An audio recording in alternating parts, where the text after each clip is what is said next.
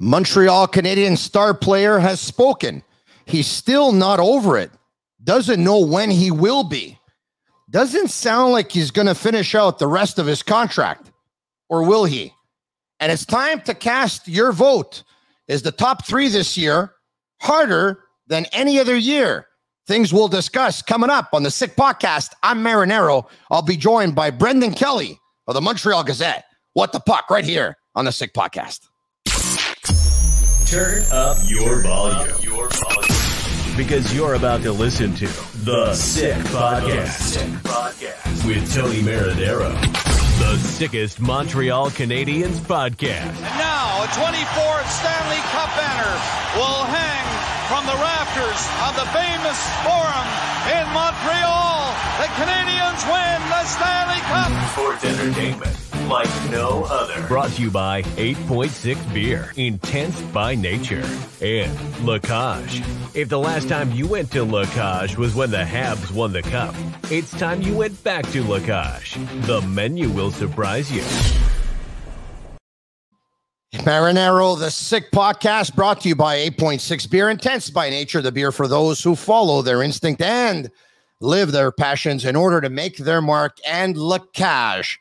If the last time you went to La Cage was when the Habs won the Cup, it's time you get back to La Cage. The menu will surprise you. I've been several times. By the way, I was planning on going on Saturday with a lot of you. We wanted to have our 1-year anniversary party for the Sick Podcast, and we're telling you that it's postponed, okay? Reason being, it's very, very simple, okay? And I know a lot of you were looking forward to it. Here's the deal, full transparency. A couple of weeks ago, my youngest son tested positive for COVID. Several days later, my wife tested positive for COVID. Several days after that, my eldest son tested positive for COVID. They've since been cleared.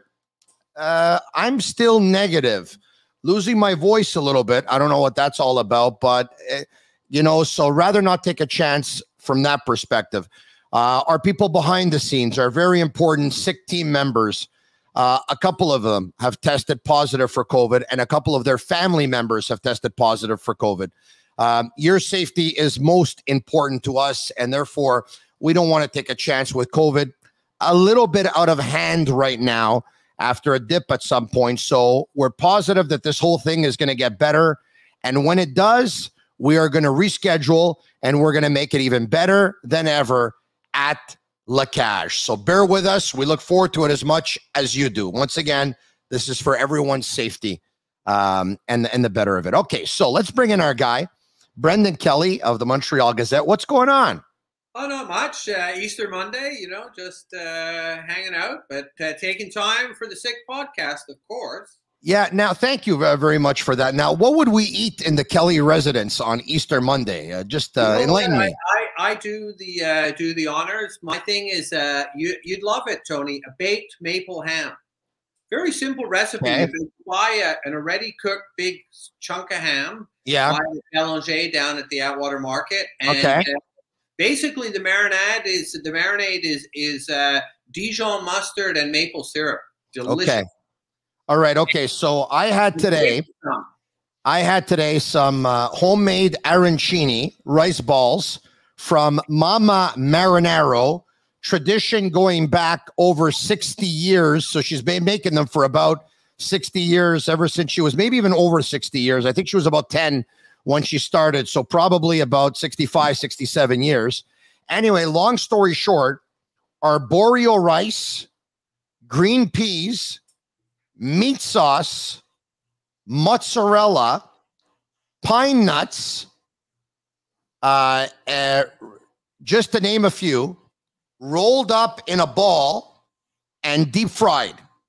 All right. Probably not the healthiest thing in the world. Hey, more health food from the Marinero household. But very, very addictive. I've had my share in my life. I'm sure you would probably be surprised to hear. Okay.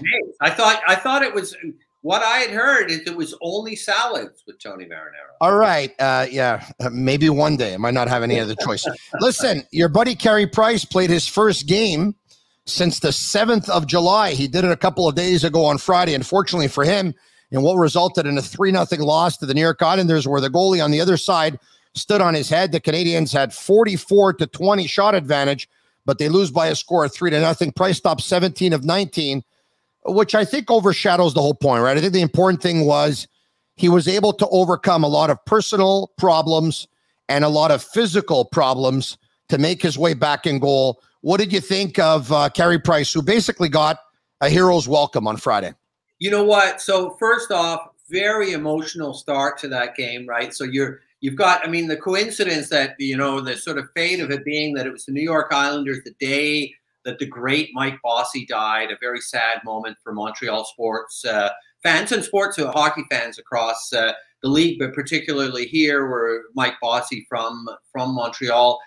So there's a tribute to him. But then the reaction after, if I can, he passed the night before. But yeah, go ahead, sure. But was it the day after? Yes, it was. Yeah, he passed the night before. He passed on the 14th. The game was on the 15th. But when so emotional reaction to that, there was a lot of Mike Bossy jerseys in the crowd. But also when Carey comes on, and there's this kind of incredible response from the crowd. I mean, an incredible love shown for Carey. And then he comes out, and he hasn't played since early July, hasn't played since that last game in a disappointing Stanley Cup final. I mean, a great playoff run for Price, but a disappointing final against the Tampa Bay Lightning. And he's really good. He plays a great game, and it's kind of, you know, I was kind of thinking it's kind of like Carey just can't win, eh? I mean, in the sense of he's great, he plays great, but they still lose 3-0 because once again, he doesn't, you know, like, you know, we're all excited about the future of this team. They're a pretty bad team, right? I mean, they're in last place. This is so, and they run up against an incredibly hot goalie. And you know what? 3-0 decision. One of the goals is an empty net. Both goals. Well, the first goal is a 3-0. You can't blame Carey on either of the goals. So he has a great night.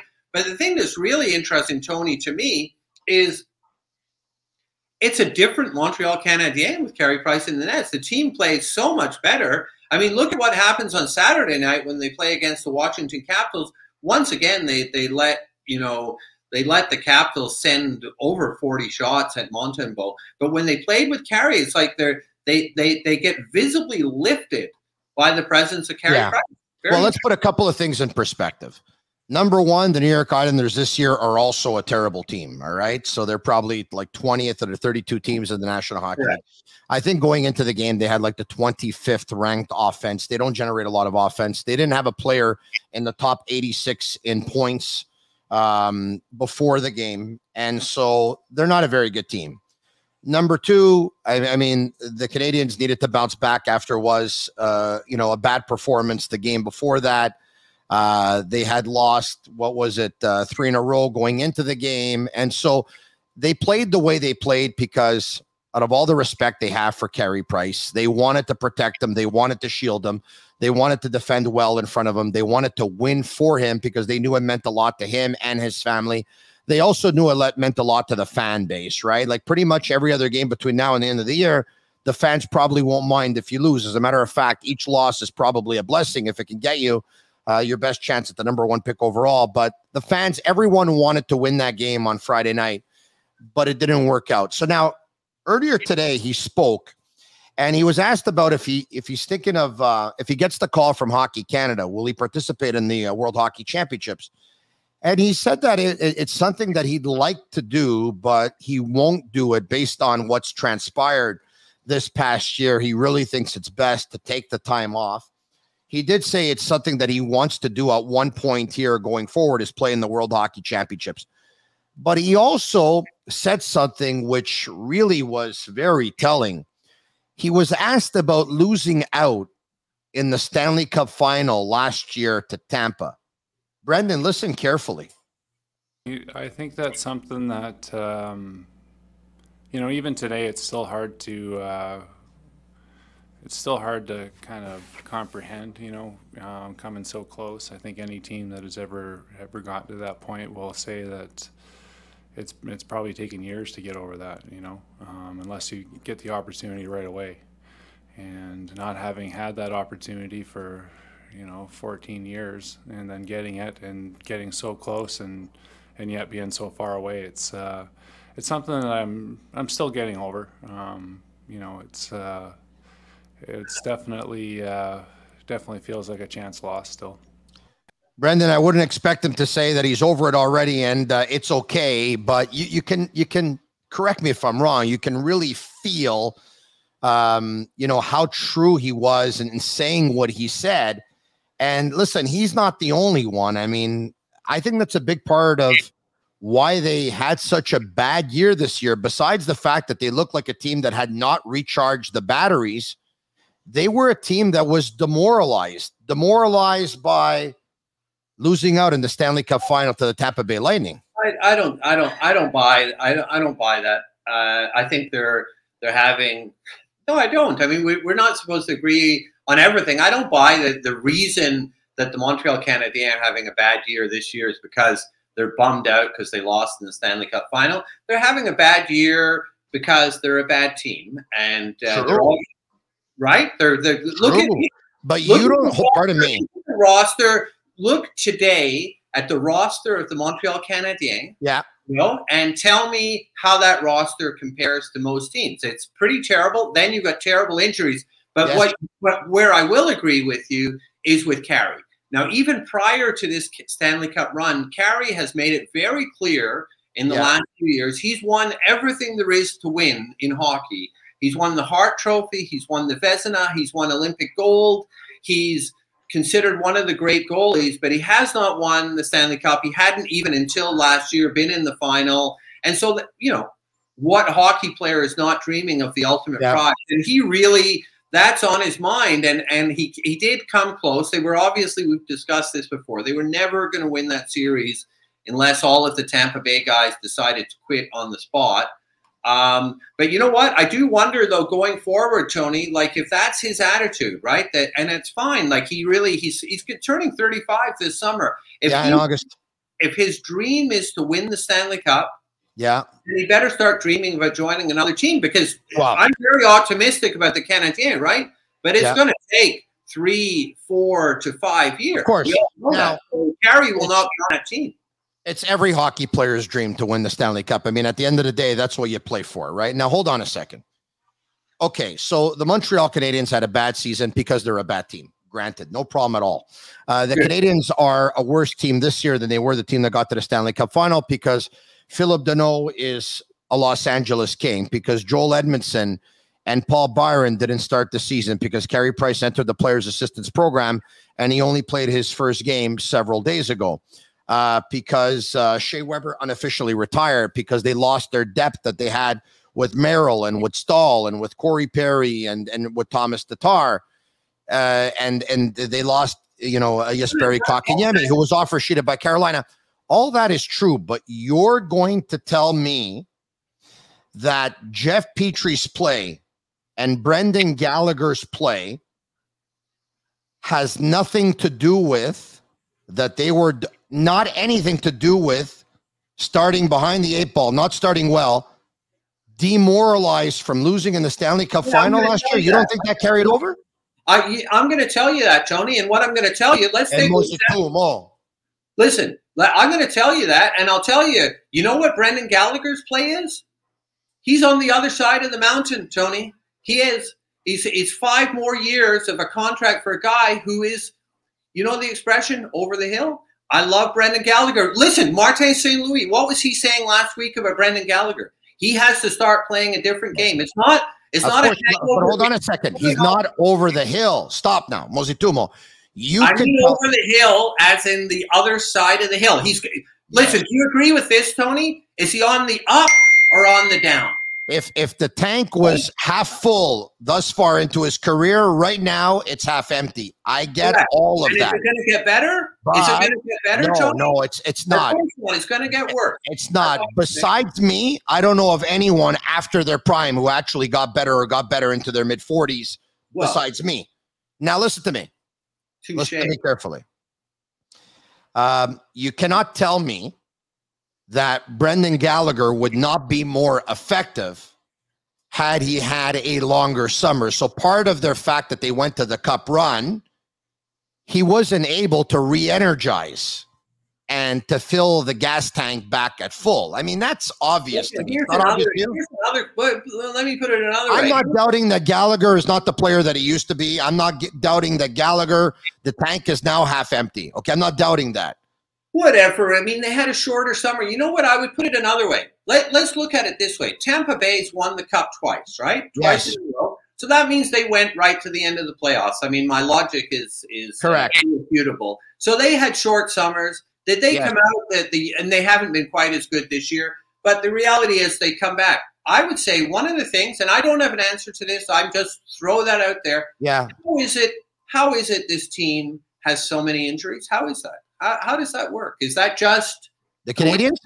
Yeah. Is that just I'm just saying, I don't know what the answer is, but a buddy of mine was saying that the other day. If you go down the lineup and look at how many people have been hurt and how long they've been hurt for, what is that? So this is probably the best question and the most intelligent you've ever sounded on this podcast. You know, I try not to let that happen too often. That is a question that deserves to be asked at the end of the season. If it hasn't been asked already, there needs to be an internal investigation into why did the Canadians have so many injuries? Yes, you know that needs to be looked into. When you go back to that amazing article that Eric Engels wrote when he talked to Gorton, and Gorton said there was no development department, there was no skills coach, you know, didn't look into nutrition properly, no psychologist, all of that stuff. So you know what? I don't know, but I think it, like you're saying, it's perfectly legitimate to start asking some questions about the medical staff of the Montreal Canadiens. And honestly, and don't get me wrong, I'm not saying, just let me finish. I'm not saying Dr. Mulder's not doing a good job. I'm just saying, can we discuss it? Okay, so now everything has to be discussed at the end of the year. I mean, that's the way big corporations work, right? They take a look at every single department, they discuss it. Now, I would, with my limited experience when it comes to recovery and especially to fitness, I would say, no comment on that one.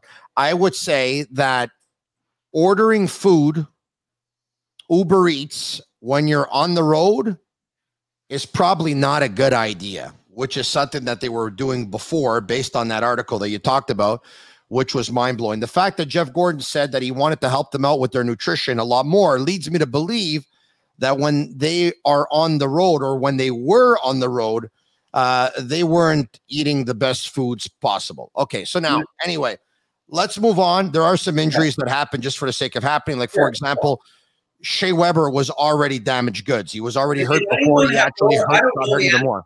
Question, but did any other team have more man gains lost this year than the Canadiens? No, the Canadians are number one in that category. At least they're number one in one category.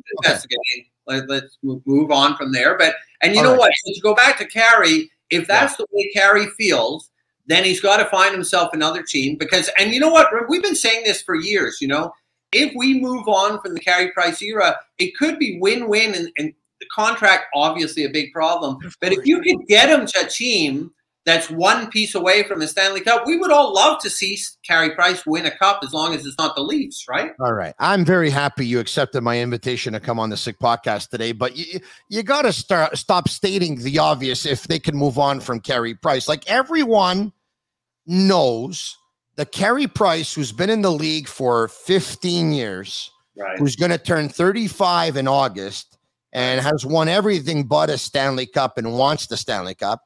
Everyone knows it's not going to happen here in the next couple of years, and everyone knows the Canadians are not going to be, you know, Carey Price is not going to be better 3 or 4 years from now.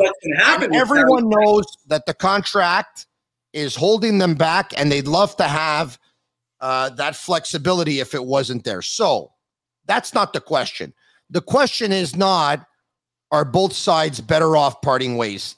The answer to that is obvious. It's yes. The question is, will they be able to? The question is, will they be able to trade him? That's a question. Right, and the reality is, yes, they could trade him. Be very difficult, but it is possible. Yeah. They'd have to eat obviously a chunk of his salary. I think the problem is that there's 4 more years. That's like, if it was just 2 years, maybe it's going to be hard. So you know what I was thinking after seeing him on Friday night was, obviously, everyone knows I'm kind of in favor of moving on from Carey. But you know what? If you can't, we're going to, like, again, go back to that team. This is a pretty rough. What we're seeing, 5-game losing streak, is the Montreal Canadiens. You know, it's going to be a tough year next year. So, you know, if you had to do another 2 years with Carey, you know, he will give you a chance to win, and you're going to have, like, you could have 4 defensemen out there next year who are all kids. So maybe, you know, you could use Carey for a couple of years just to shore up a weak team. I don't know how much longer Carey Price will be here, but I'd be willing to bet that he won't be here for the rest of his contract, which is another 4 years. This was him earlier today. Listen carefully. I want to be able to finish playing at a like I said last game, at an acceptable level, and you know, I don't know how long that is, but you know, at the end of the day, I want to be able to say that that I left the game playing well and not being a burden. He wants to leave the game playing well. He was fantastic in the first 3 rounds of the playoffs, especially last year. He was not very good in 3 of the 4 previous or regular seasons. In 3 of the 4 regular seasons, it doesn't sound like he's going to finish off his contract. I don't know how it's going to end. I mean, you saw but it doesn't sound like that, does it? Well, you know, you saw there was something. I forget who pointed that out, that he played an average of 37 games over the last 4 or 5 seasons. I'm just, you know, remembering that off the top of my head. But we all know, and COVID partly played a role in that, there were shorter seasons. But the reality is, it's been a long time that he has not completed an entire season, whether it's for you know, personal problems, for health problems. And again, that's not going to get better. It's not going to get better. He's turning 35. So you do think, if he wants to be, is he going to be, and you know, is he going to be a dominant goaltender in the National Hockey League? Remember when you know, and he had that incredible run in the spring of 2021, but in the last couple of years, his rating and his statistics as a goalie, he was not the worst. So if he really believes what he's saying, that he kind of wants to be an elite goaltender, well, he won't be. So maybe, but can he really? You know, I think that's where Angela steps in and says, we're not stepping away from an extra 30 mil. Okay, so I hear you on that. It's a sick podcast, and you can follow us on all social media platforms. We're on Facebook, we're on Instagram, we're on Twitter at the Sick Podcast. You can subscribe to our YouTube channel and watch it. It's absolutely for free. And if you want to listen to the podcast, listen via the iHeartRadio app. That's where you can listen to it. All right, and he was asked about his weight right now because he looks a little slimmer. He said it's 216. I'm not so sure if his weight is down over previous years, but I want to give a shout out to matrixhomefitness.ca, because if Carey doesn't have a Matrix Home Fitness elliptical or a bike, which is less strenuous on your knees than a treadmill, he can bring it home, discover a club quality workout in the comfort of his own home in Candiac. Visit matrixhomefitness.ca, and you can pick up any jersey of any athlete, any team, any sport pretty much at sportbuffshop.com for all of your officially licensed sports apparel and our Sick merchandise. Use code SICK15 for 15% off on all of their items. All right, now, it was time to cast your vote. I'm talking about the Jacques Beauchamp Award, which goes to the unsung hero on the Montreal Canadiens, the quote-unquote 4th star. And I think this year might actually be harder than previous years. Why? Because Tyler Toffoli was pretty good. They traded him. Arturi Lehkonen was pretty good. They traded him.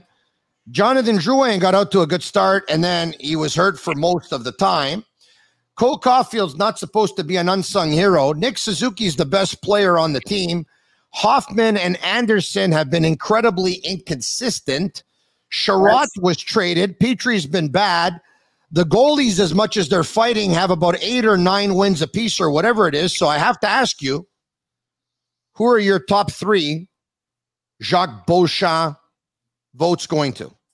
You know, Award votes. No, it's super hard this year, Tony. It's funny, you know, and you're being quite generous to Hoffman. Inconsistent. I mean, that's generous. But you know, 11 goals in 61 games or whatever it is. Yeah.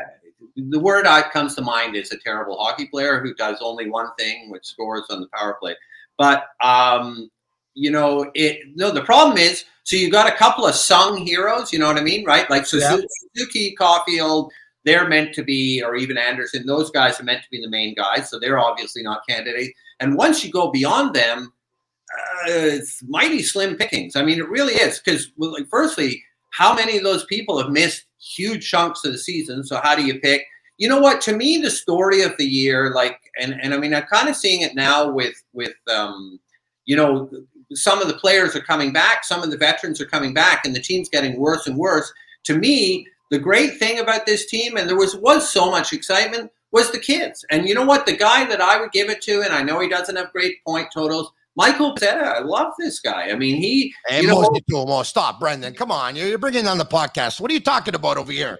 I'm talking to you about unsung heroes, 4-star, and you want to bring it to a guy who's out of the lineup more than he's in the lineup. I like Michael Pezzetta. He's got he plays with a lot of heart, but I mean, he's being phased out under Marty St. Louis. They can't give him the unsung hero award. They can't. You're right. And Stop, Brendan. No, but seriously, who would you give it to? Let's run through a couple of names. No, just for laughs and yucks. Let's run through a couple of names. I'll tell you who should be in contention. What's that? Jake Evans should be considered. 100%. But I mean, is he an unsung hero? Okay. Chris Weidman should be considered. He's got like 25 points, more points for any defenseman on the Canadiens blue line. Chris Weidman's one of the stories here. No one kind of talks about Chris Weidman, and he's not. You know, he's a Romanov should be considered because he got better as the season went on. Unsung hero, though. That's the problem. He's kind of like our star kid on D. So is he an unsung? You know who I think the best unsung hero has been out of all the players? Monkenbo. No, you know what? I like the kid. He battles hard, but I just can't give it to him. He's got like 8 wins or whatever it is. I just can't. There's one player who I think has done great since he's been here. Very little expectations. Performed admirably. Unfortunately, I don't know if he's played enough. Rem Pitlick was picked up on waivers. He's played 40 games as a Hab. He has 22 points. That's your best bang for your buck. That's your unsung hero, a guy that was picked up on waivers. Now, if you make an argument and say the Canadiens have played 76 games, a guy who's played 40 of them as a Hab is not enough. But I understand your point. But look at the average number of games that players have played. So I think you have to go to someone like that, because you're not doing the obvious Caulfield, Suzuki, Romanovs, and the other regulars who've been there all year, like Armia, haven't had great seasons. So I love Pitlick, and sometimes he makes plays. One, he comes out every night and plays his heart out, and sometimes he shows some surprisingly nice hands out there. I think the 4th star of this Montreal Canadiens season is the Sick Podcast. Tell your friends about it. Brendan, thanks for joining me. You and I will talk again soon. Always a pleasure, Tony. See you later. Cheers, bud. All right. Once again, you can follow us on all social media platforms. Watch us, subscribe to our YouTube channel, and listen to us via iHeartRadio. I'm Marinaro. Who's better than me? Nobody. And that's a wrap. Hope you don't miss us too much until next time. Follow the Sick Podcast with Tony Marinaro on YouTube, Instagram, Facebook, Google Play, and Apple Podcasts. The Sick Podcast is brought to you by 8.6, Intense by Nature, and Lacage. If the last time you went to Lacage was when the Habs won the Cup, it's time you went back to Lacage. The menu will surprise you.